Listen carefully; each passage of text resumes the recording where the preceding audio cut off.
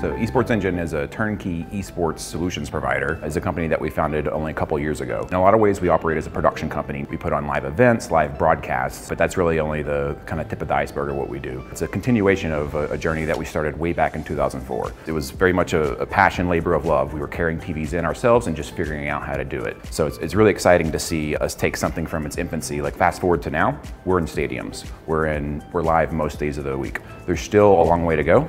However, it's amazing to see events play out in a stadium.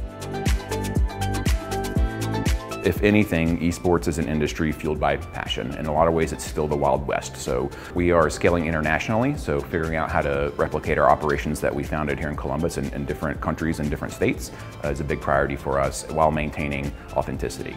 Columbus in particular has actually always been great for our events. It has incredible drivability for most of our audience. Also, I think that the affordability is unmatched. We can build 10 studios here for what it would cost us to do in New York and LA. But I think the best part about it is that it does feel like home. And even people that we are having relocate from California to Columbus or New York to Columbus are finding places where they can feel at home, and that was true for me. In the last 3 years, I've moved here, I've had a baby, I've started a company, and I can't think of a better place than Columbus to do that.